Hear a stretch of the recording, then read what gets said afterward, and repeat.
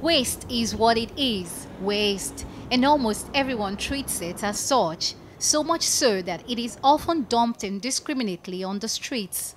A typical drainage channel in Lagos is characterized by mile-long plastics products, but one lady has since discovered that she could make money out of waste. Meet Adesuwa Makinwa, who converts waste to craft. Actually, the idea came in while I was walking along the road some times ago, and I saw bottles on the, inside the gutter. Not only bottles, I saw cans, just waste piled up, and I was like, this is a problem that needs to be solved. So I was like, okay, how do I solve this problem? Not everybody can afford these big machines used for recycling.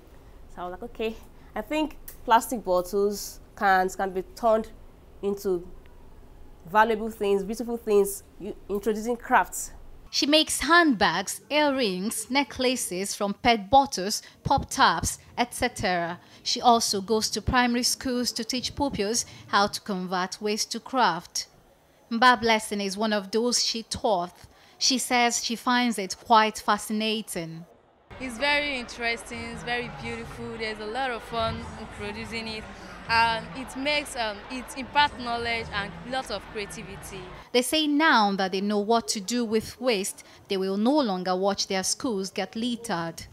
Environmental activist Desmond Maje-Kudume tells us there are so many profitable things one can do with waste. The fast-track way to get cash, and there's several agencies around now, including, I believe, our Loma and the recycle people, is just to get the PET bottles, put them in, and they will give you cash for your plastic PET bottles. He says waste can indeed be a very good source of income. Bilikisu Adebiyi knows all about making money from waste. She owns a recycling business that not just makes money for her, but is also a source of employment for others.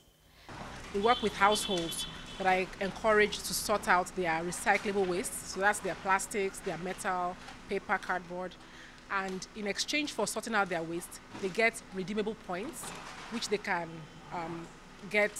redeem for prizes. So they can get household items, electronics, and even cash.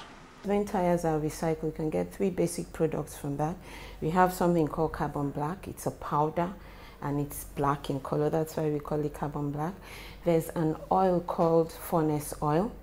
The furnace oil can be used to fire big machineries. And then we have base oil. Base oil needs further processing into engine oil. So you see that nothing is a waste really. What we do with our waste, we've been told, could go a long way in determining how clean the environment becomes. It will also affect the economy in a way that much money is not spent on sorting trash or producing things from the scratch. This is the Lagos State Waste Management Authority Waste Hub, operated in tandem with independent recyclers. Ample time and effort are expended here, sorting category by category, compiling before they are sent for recycling or reproduction, as the case may be. Power supply is a major challenge now facing the country. Experts say if converted, the piles and heaps of waste dotting the country can be converted to energy. A city like Lagos, with the large population that we have, a lot of the electricity that we use in Lagos could actually come from our organic waste. It's a great cycle to get into, and there are some cities that have really organized it well, and they're actually running the majority of their electricity power comes from the organic waste of human beings. And that's not just the food waste, but also the excreta waste. There is wealth indeed in waste. Everyone is encouraged to start seeing the opportunities in waste, as it will not only be economically viable, it will also keep the environment clean and conducive. Wendy Abo, TVC News, Lagos.